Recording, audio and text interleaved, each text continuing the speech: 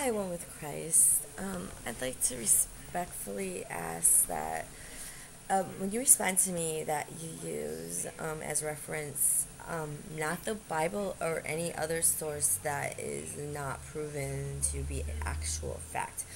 As far as I'm concerned, it's opinion. As far as many people I know, it's opinion, and I do not know of anyone who can give any evidence that what these people were writing was true, and the inconsistencies in it in itself would cause any professor at any college to not accept all four sources um, as, or I'm sorry, let's say criminal. Okay, a criminal investigation in a courtroom would not have the four gospels as witnesses. Okay, if they wanted to win, there are so many inconsistencies. You cannot use that as a source when you respond. Okay, um, but I do. I mean, if you have anything based in fact, not faith, or anything in that book that even hypothetically, if the people who wrote it were true witnesses of Jesus Christ,